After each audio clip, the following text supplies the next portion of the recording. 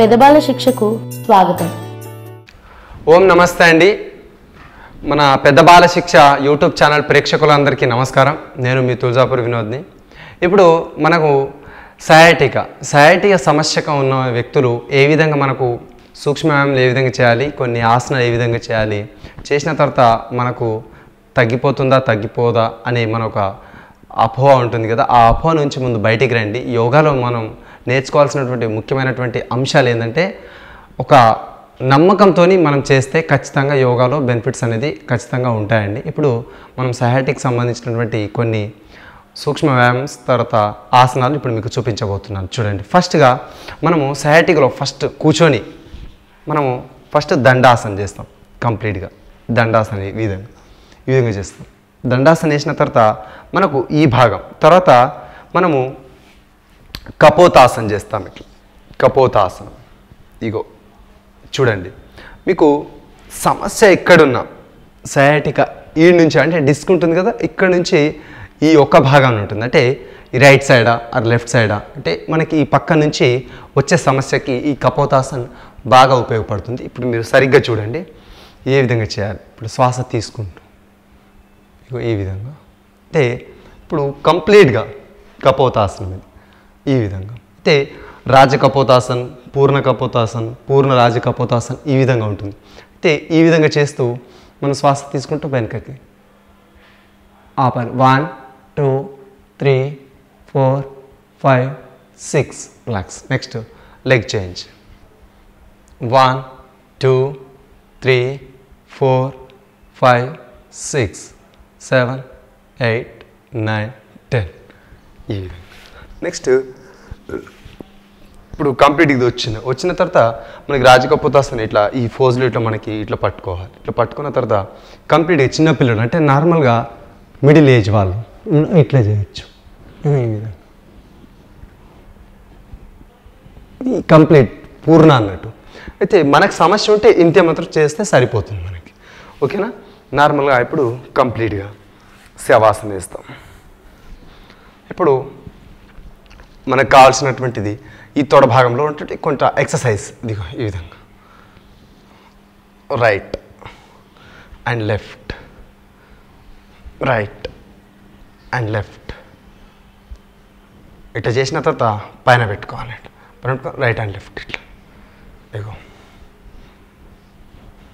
ఈ విధంగా. తర్వాత కొంచెం ఇట్లా పైకి లేపుకోవాలి. లేపుకున్నంత సేమ్ మర్కటం పొజిషన్లో ఒకటి కటి మార్జనాసన్, మర్కటాసన్ పొజిషన్ ఈ విధంగా. తర్వాత ఇలా తొడ పైన కాలు వేసుకోవాలి. వేసుకున్న తర్వాత ఇక ఈ విధంగా చేయాలి. తర్వాత ఇగో 1 2 3 4 తర్వాత లెగ్ చేంజ్ చేయాలి ఈ విధంగా. 1 2 నెక్స్ట్ లెగ్ పైన లెగ్ ఈ విధంగా. నెక్స్ట్ చేంజ్ ఈ విధంగా. నెక్స్ట్ పవనముక్తాసన చేయాలి. ఇగో 2 కాళ్ళు పైకి లేపి 2 చేతులతో జత చేయాలి. జత చేసి ఇలా పట్టుకోవాలి. తర్వాత ముందుకి వెనక ఇట్లా. తర్వాత ఈ విధంగా పవనముక్తాసన ఈ విధంగా.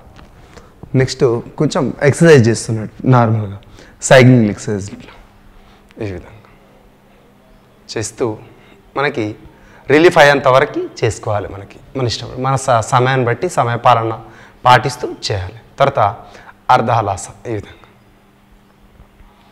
విధంగా అర్ధహలాసన చేయాలి కంప్లీట్గా. నెక్స్ట్ కుడి పక్క నుంచి లేవాలి. నెక్స్ట్ మనకి ఈ సయాటిక్ సమస్యకు మనకి ఇప్పుడు ఈ పోస్చర్ తీసుకొని ఇలా కూడా చేయొచ్చు. శ్వాస తీసుకుంటూ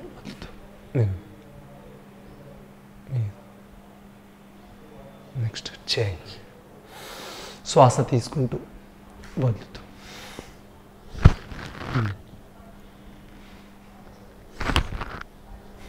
నెక్స్ట్ ఇది కూడా లెగ్ సేమ్.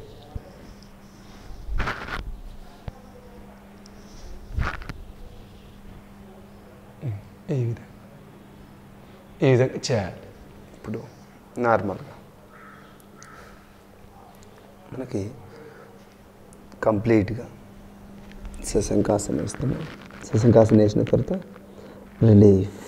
తర్వాత మకరాసన పొజిషన్ తీసుకున్న తర్వాత ఈ లెగ్ని కంప్లీట్గా వెనకకి మనకి ఈ లెగ్ని ఇట్లా పైకి లేపుతాం. ఈ విధంగా అర్ధ సలభాసన. తర్వాత చేంజ్, లెగ్ చేంజ్.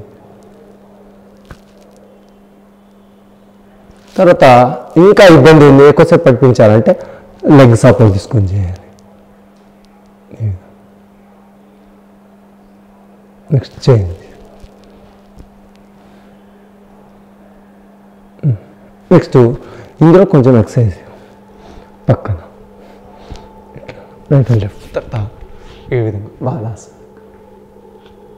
తర్వాత పైకి కిందికి 2 జత చేస్తూ ఒక కాలుని తీసుకున్న తర్వాత ఒక కాలు చేసిన తర్వాత 2 జత చేస్తూ శ్వాస తీసుకుంటూ వదులుతూ వదులుతూ సమాంతర స్థితి. ఈ విధంగా మనకి సయాటిక్కి సంబంధించినటువంటి సమస్యకి ఇదన్నటువంటి ఆసనాలు వేసుకోవాలి. వేసుకున్న తర్వాత సమస్థితి తర్వాత నార్మల్గా కూర్చోవాలి. ఇంకా వజ్రాసన పొజిషన్. ఇలా ఈ విధంగా ఆసనాలు వేసుకొని మనకి చక్కనైనటువంటి సూక్ష్మాలు చేసి మనకు ప్రాణాయామం చేస్తాం. నార్మల్గా ప్రాణాయామం ఎంచుకొని మనము బ్రాహ్మరి ప్రాణాయామం ఎంచుకోవాలి. బ్రాహ్మరి ప్రాణాయామం తర్వాత నాడి శోధన అంటే అనులోమ విలోమ ప్రాణాయామం చేయాలి. నాడి శోధన వేరు, అనులోమ విలోమ ప్రాణాయామం అంటే కొంచెం వేరియేషన్స్ ఉంటుందంటే నాడి శోధన, అనులోమ విలోమ ప్రాణాయామం. తర్వాత సూర్యభేదన, చంద్రభేదన. సూర్యనాడి అంటే ఇది సూర్యనాడి, చంద్రనాడి, చంద్రభేదన, సూర్యభేదన. ఈ విధంగా ప్రాణాయామ్స్ ఉంటాయి మనకి. ఓకేనా? ఇప్పుడు మనము బ్రాహ్మరి ప్రాణాయామం చేస్తున్నాం. శ్వాస తీసుకుంటూ శంఖముఖి ముద్ర యూజ్ చేస్తూ శ్వాసను తీసుకోవడం. వదులుతున్నప్పుడు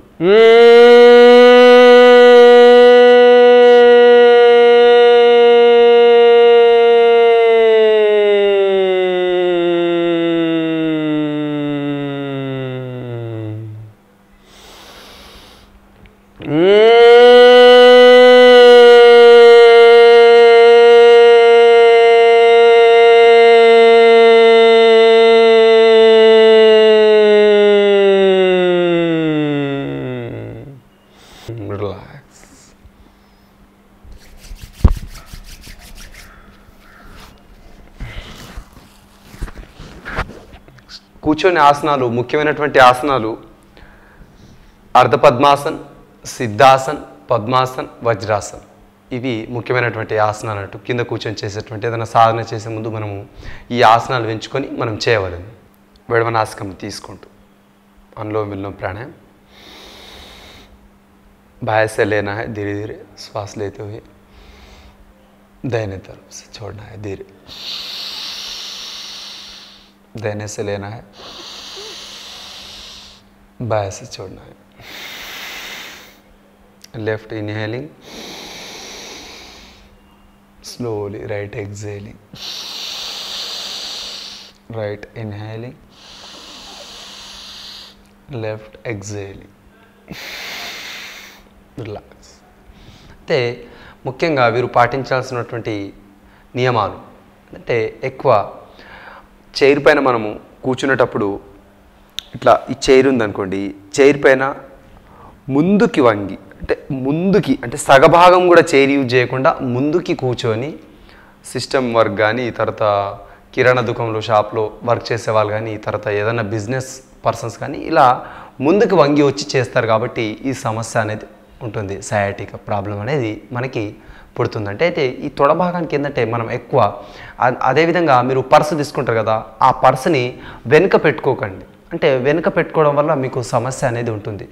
అత్యధికంగా వ్యక్తులకు ఏంటంటే కుడి పక్కనే వస్తుంది ఎక్కువ.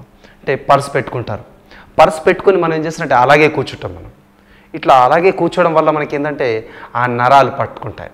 ఆ విధంగా నరాలు ఇక్కడ పట్టేసుకొని మనకు స్త్రీలకైతే మనకి అమృతకాండాలు అంటారు వెనుక, మనకైతే మన భాగంలో ఉన్నటువంటి సయాటికా సమస్యకు ఇది ఒక కారణమని చెప్పొచ్చు. అంటే మనం ఎక్కువ కూర్చోవడం ఏ విధంగా ముందుకి కూర్చోవాలి అంటే నార్మల్గా ఇట్లా ముందుకి కూర్చుంటారు కాబట్టి సమస్య వస్తుంది. కంప్లీట్గా వెనుకకి కంప్లీట్గా ఇట్లా చైర్గా కూర్చుంటే మనకు ఆ సమస్య తగ్గదు. అయితే మీరు కంప్లీట్గా ఈ కొన్ని ఆసనాలు వేయడం వల్ల మీరు సునాయాసంగా ఆ సయాటికా సమస్య నుంచి బయటపడవచ్చు.